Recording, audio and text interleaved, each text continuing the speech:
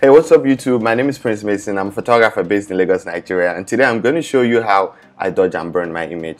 Now, dodge and burn basically is highlighting and contouring makeup. All you're doing is you're highlighting the highlighted parts already and you're burning your shadows just to make your image stand out and to bring out the person's features on the person's face or maybe the person's outfit, just to make the person or whatever you're dodging and burning look better. So when you dodge your highlights, and when you burn your shadows. How I dodge is and burn is I use the traditional ways. So I'm going to show you. Let's not talk too much and just jump into this. I'll create a new layer here, right here, above my frequency separation layer. Then I'll come to edit, fill, and I'll change my contents to 50% gray, leave my blending on normal, opacity on 100. Then I'll click OK. Then I'll come here, change my blend mode to soft light, yeah, and duplicate this layer, name this first one dodge, then I'll name this one burn, and I'll put both in a group and name the group dodge and burn.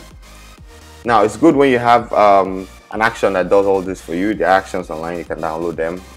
You can learn how to create your own actions. It's not that hard. So you do not have to do this for every picture. Imagine if you had to edit 10 pictures and you have to do this, it's just going to be too hectic.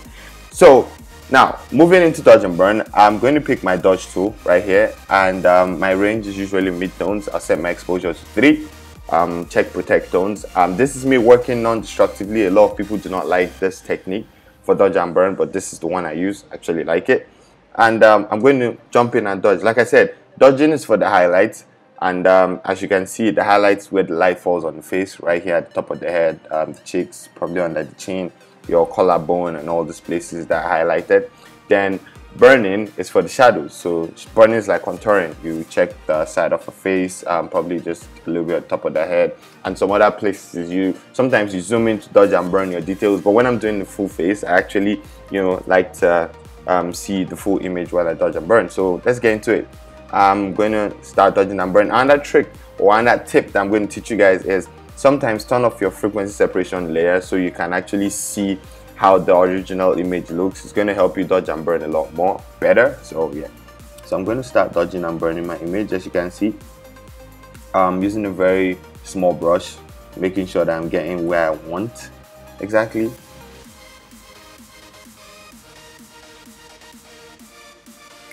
For the sake of this tutorial, I'm just going to be pretty fast so I do not waste you people's time. Now when I click my frequency separation, when I bring it back and I toggle my dodge and burn, can you guys see that? Looks really nice to me. Okay, so I'm going to do underneath the chin right here.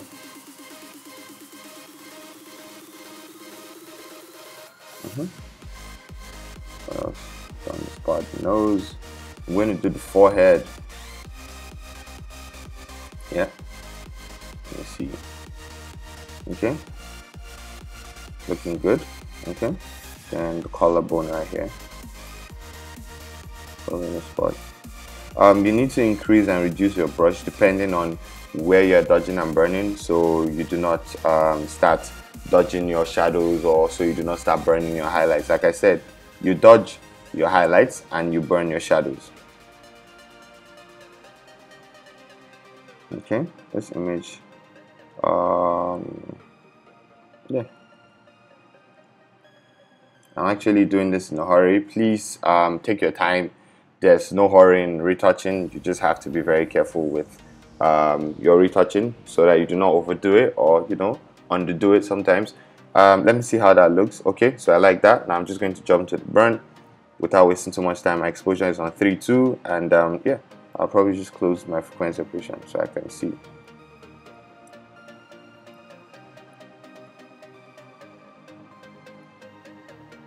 Yeah, looks good.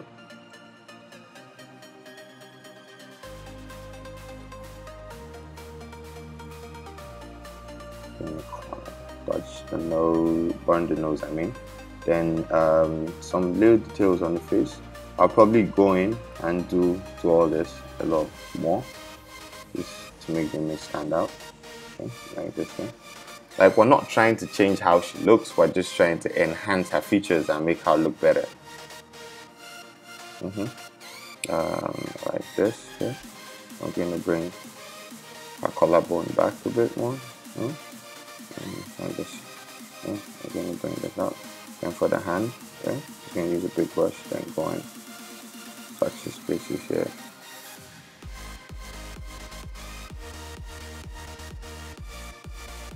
Okay, so let's see how that looks now. So this is the before and this is the after. As you guys can see, we haven't done a lot, just a little here and there, and the image already looks really good. Now I'm still going to zoom in, go with my dodge tool. I'm going to change this to my dodge tool, and probably set my exposure to 10 this time because I want to work on her lips.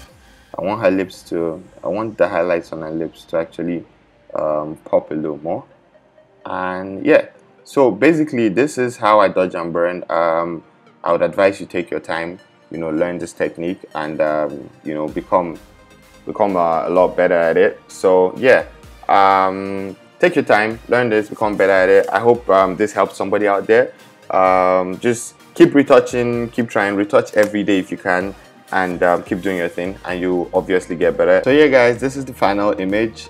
This is the before and this is the after. You guys can see how much the dodge and burn did before and the after. Anyways, thank you for watching the video and staying to the end. Please subscribe, like and share. Thank you very much, and I'll see you guys later. Peace.